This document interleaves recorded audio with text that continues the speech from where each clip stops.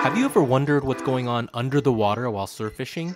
Today, we're going to review the underwater fishing camera CamX from CanFish and test it out in the Southern California surf. CanFish sent me their CamX underwater camera for review, and I'm impressed by both its form and function. It comes with the camera, wireless charger, and a float that you can use for top-down footage. The camera itself is super simple. It has an on-off switch and that's it. Once you turn it on, the camera immediately starts recording. You can turn recording on and off through the app. It has an internal memory of 16 gigabytes, which you need to transfer to your phone through the CanFish app. It's a bit inconvenient to transfer my footage this way, but I'll take the trade-off, which is a fully sealed camera with no water entry points. The waterproof rating is IPX8, and CanFish says it can reach up to 656 feet, which is way more than I'll ever use this for. The camera records in 1080p and has a field of view of 136 degrees. It has a pretty cool auto light feature that automatically triggers if the camera senses that it's too dark. You can also turn the light switch on manually while connected to the app. The battery is reported to last 2.3 hours, and I found this to be fairly accurate when testing. Now onto the fun stuff.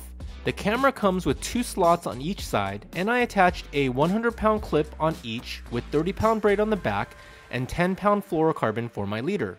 I used about 15 to 20 inches of leader as I wanted my presentation to be as close to the camera as possible. I used a 1/4 ounce head from Top Notch lead heads and sand crabs for bait.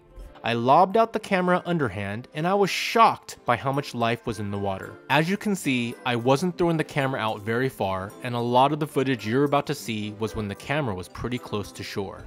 On one of my very first casts, I see these 2 small perch tracking my sand crab and lead head. But then, look at this guitar fish that enters the picture. You can see my lead head on the bottom and the front of the guitar fish on top. Can I just say how cool it is to see this thing chilling out next to these dink perch? A swell comes in and the camera gets tossed around, but look at this freeze frame and you can clearly see that this guitar fish has edged closer to my bait. When the dust settles, I'm confident that it's eaten my sand crab and it's off to the races. For some stupid reason, I had a lockdown drag and so I got cut off, but it was still super cool to see what I had lost instead of wondering what it was. Now, check out a couple of corvina that swam through. This one almost swam directly past my bait. I wonder if a more natural presentation may have triggered a strike. On this cast, my sand crabs must have fallen off, so I'm left with only the top-notch lead head. This was really cool to see because it shows that the orange-colored head is clearly attracting the attention of this perch. I'll leave a link in the description if you want to check these out.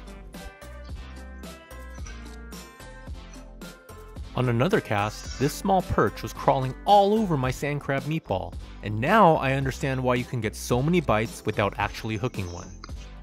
It also shows why you don't want to set the hook too quickly when you first feel a bite. Now check out this school of bigger fish swimming through. At first, I thought they were yellowfin croaker, but on this freeze frame, my guess is that these were mullet. The second freeze frame shows a yellowish tail, which I think is consistent with mullet. Let me know what you guys think these are. Regardless of what these are, I was amazed by the amount of life in the water so close to shore. Overall, I'm extremely happy with this camera as I've always wanted to get underwater footage and it's quite helpful to see fish behavior and what my bait is doing in the water. The camera itself is super simple, well made, and takes terrific footage. If you're interested in picking one of these up, you can check out the link in the video description. Thanks so much, and until next time, tight lines.